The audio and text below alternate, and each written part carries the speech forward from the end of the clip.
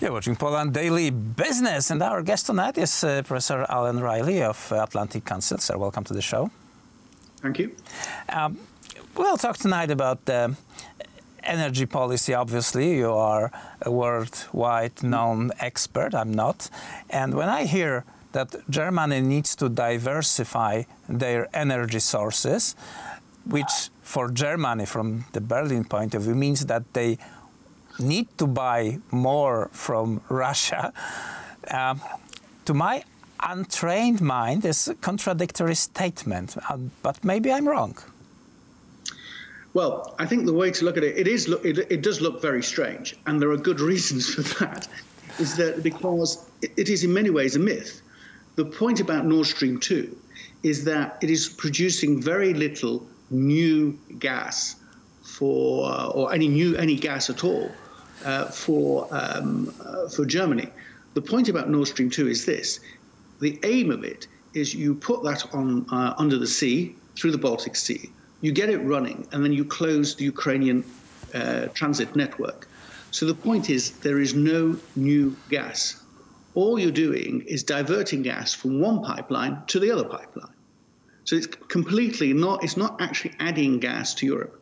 And the other point of view, from Germany's own interest, you've got to ask, what on earth do they think they're doing?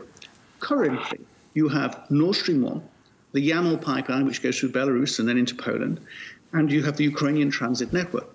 So Germany potentially has gas from 3 different routes, which is very good. The more diversity you've got, the better it is. What the Nord Stream 2 would do is essentially you would go from having 3 routes to 2 routes, because essentially Nord Stream 2 follows the same route as Nord Stream 1.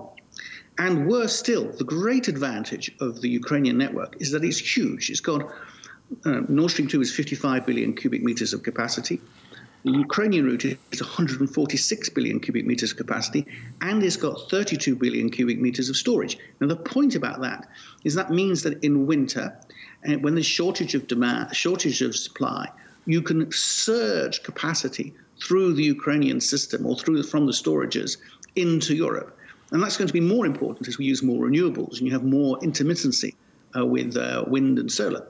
So the advantage of it is really significant. You wouldn't want to get rid of in any energy security manner the Ukrainian network, but that's the objective of Nord Stream 2. Right. Undermining the Ukrainian network. That's enormous asset for Ukraine in its conflict with Russia. And do you expect, for example, Russia starting the hot war in Ukraine with the aim of destroying that network? Well, the point about it, and this is one of the other dangers of this situation, is that at the moment, at any time in Ukraine, because there isn't one Ukrainian pipeline, there's a network of pipelines, which also enhances supply security across Ukraine. And at any one time, there's hundreds of millions of dollars worth of Russian gas transiting across the Ukrainian network. If that no longer is transited, if that's no longer there, it makes it much easier to extend military operations across much more of Ukraine. I mean, that is the first thing. The second thing is that if there is a legal battle over Nord Stream 2 in the European courts and it's delayed, one can see the incentive, once Nord Stream 2 is built, for Moscow to create facts on the ground in Ukraine, taking out part of the infrastructure. And I think that's the other danger with this. So the kind of cork was removed from the box and gin is out there. Exactly. That is the danger. We'll see. Does Ukraine have some options? Can it transfer or gas from other suppliers through its network to Western Europe?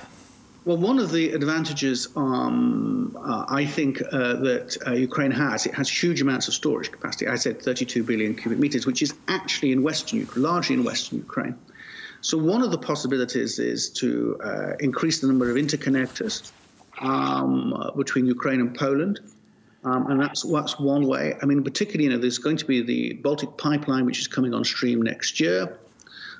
There is the possibility of putting more LNG terminals into the Baltic states. All of these things can put Ukraine in and Ukraine and Poland and the whole region in a better place. I mean, one of the strategies I think for the Polish government is to see Nord Stream 2, okay, it is a threat, but it's also a potential opportunity to turn Poland into Central and Eastern Europe's energy security hub, where it has the pipelines, it has the Three Seas Initiative pipeline north-south, it has LNG terminals, and so together they're able to provide an alternative source of supply to Russian gas. That's a very interesting point of view. Professor, thank you very much for this conversation. That was it for our evening business news. That's true. Professor Alan Riley was our guest tonight. As a worldwide known expert on energy security. That was it for tonight. We'll be back tomorrow.